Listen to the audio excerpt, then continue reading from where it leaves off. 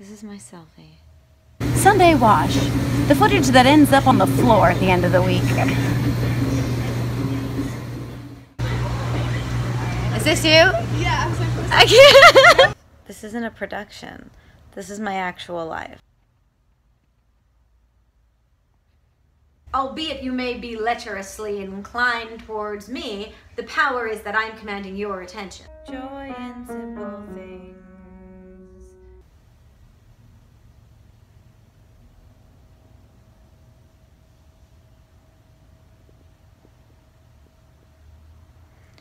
There is so much depth to life.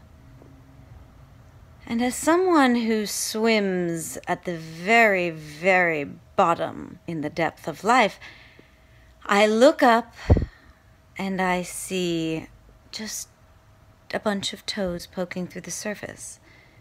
That's how deep people are willing to go. I spent 10 hours making a fucking profound, beautiful video poem about snakes and power and harnessing the power of my divine feminine cosmic energy, and the fucking first comment I get is some sleazy guy. I'm like, I'm bummed for you, dude. You missed the point, and the point was beautiful. You can go way deeper. The point is about the majesty and the beauty far greater than any one woman could ever contain that exists in the symbolism that is just crawling all over our planet, and we have the power to read that symbolism, understand its meaning, interact with it in that way, and really make the most of the gift of life itself. You can be entwined with the undulating force of all creative life. That's what that video is about. I was recently watching The Nerd Writer, whose work I absolutely love and admire and respect on every level. And he was talking about how vlogging has come as a response to the reality TV that we were given a generation before, which wasn't reality. It was scripted and orchestrated. And in response now, vloggers are saying, no, I will show you my reality. There's no one producing this. There's no director. I'm everybody. And this is what I'm telling you reality is like for me. Indeed, that's sort of the essence of my work with this vlog. I'm not just going to show you my life reality. I'm going to show you a level deeper than that.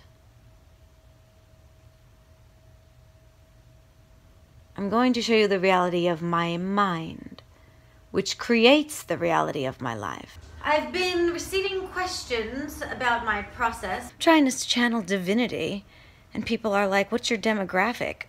Jesus. I do think it would probably do me some good to at least consider these questions. I would like to have an audience slightly larger than this. My demographic is spirits that dwell within biological machinery. Do I have a point to doing this? I want to bring common knowledge of mysticism back to the world. I created a life without seeking any of the details of its form. I only wanted to create the type of woman that would have a life that was full of absolute magic.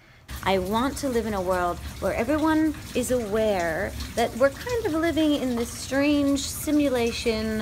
The three-dimensional world is 99.99% empty space, whatever that means.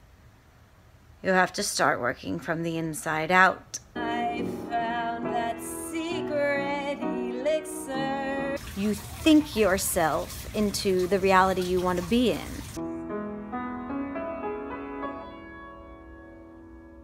Eventually.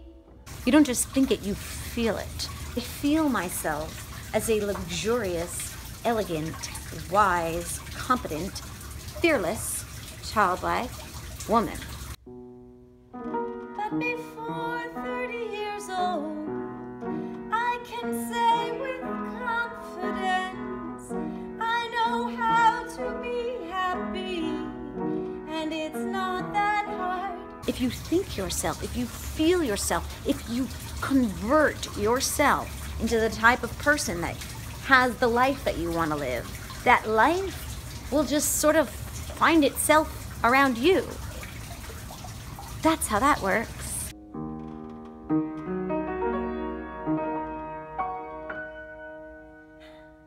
She's teasing me right now. She makes me grip for my life, and then she gives me a little massage.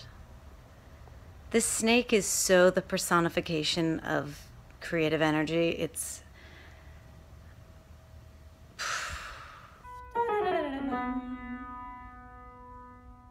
That's sort of the essence. Subscribe to my channel. Good things are underway.